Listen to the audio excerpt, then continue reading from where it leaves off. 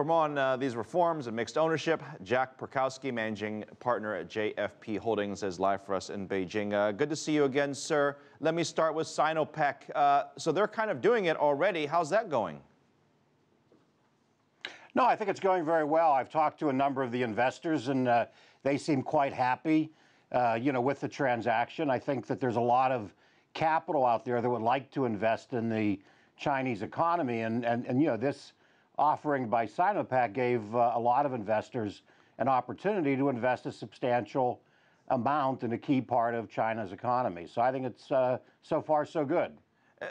There's no shortage of critics out there, but I mean, there is one good point that I've heard being brought up is that, the government, state-owned enterprises have a certain culture. Purely private companies have a very different culture. And to have those two cultures of leadership and money and ultimately management and workers, that's a challenge, right?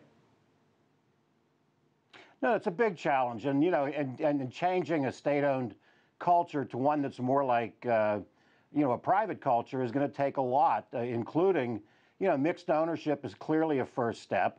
But, there are other steps. I think, very good, great boards of directors have to be created because shareholders really influence management through the board. They don't do it directly other than by buying and selling shares. I think an independent professional management class has to be created.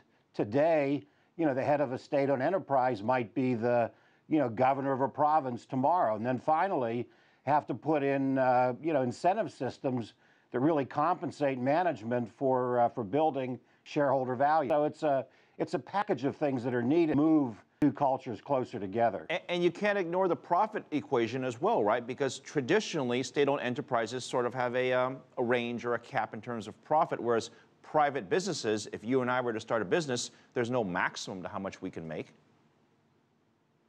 No, and I think, the whole job of management is to create shareholder value, and usually, that's, one way or another, that's a big function of the level of profitability of the company. And so clearly, and that could be at odds, with, an ownership structure that may have other objectives, in addition to profit. So, that profit incentive is very important.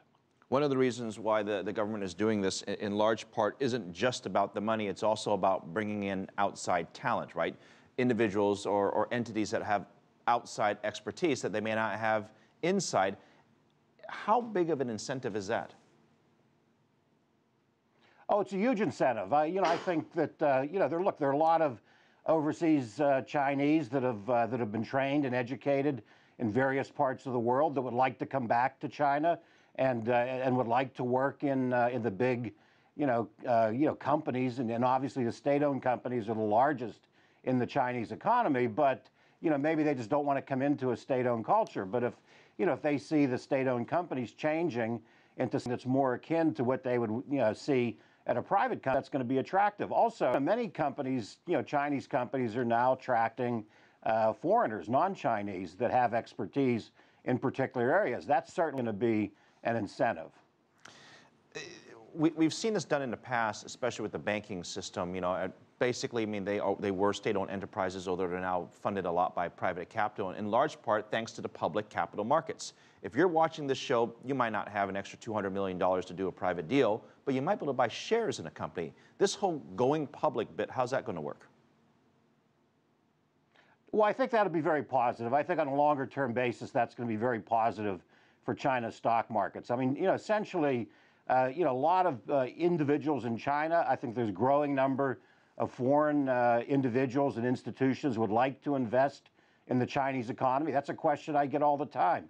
They say, Jack, we like what's going on in China, but how do we invest in it? Obviously, the stock market is the best way to do that. So the deeper the stock market is, the more variety there is in terms of good companies, the better that's going to be for the overall marketplace. So I see that being very attractive. And clearly, as more and more SOEs are owned in large part by public shareholders, the pressure to do what we talked about before, which is to maximize profits, is going to increase, which I think, again, will be good for those companies.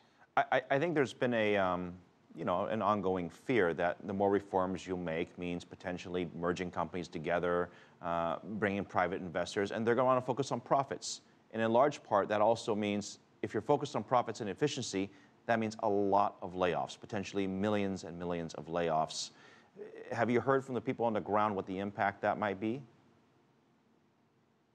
Well, you know, in reality, you know, a lot of the employment in a country like, well, you know, in any economy, including China, is really done, you know, by the small and medium enterprises. You know, even in the United States, the large companies don't really add to the employment, you know, situation. You know, it's really the SME. So I think a lot of that slack can be taken up by, you know, by the smaller companies, the new companies that are growing. And that's why, in concert with the reform of the state-owned enterprises, it's important that China, you know, do what it's doing, which is to try to get more capital to the SMEs and to the private companies. So I think you really need to have both of those initiatives working at the same time to, you know, to achieve the overall objective.